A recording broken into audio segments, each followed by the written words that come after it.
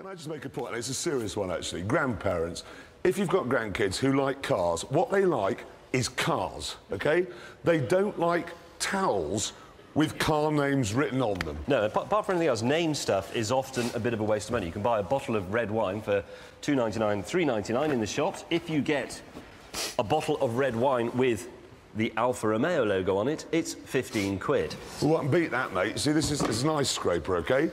It's covered in Santa's pubes. It's got Saab written on it.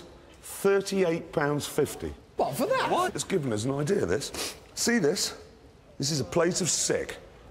I know it is, OK, utterly worthless, but if I just pop a BMW badge on it, £13.80.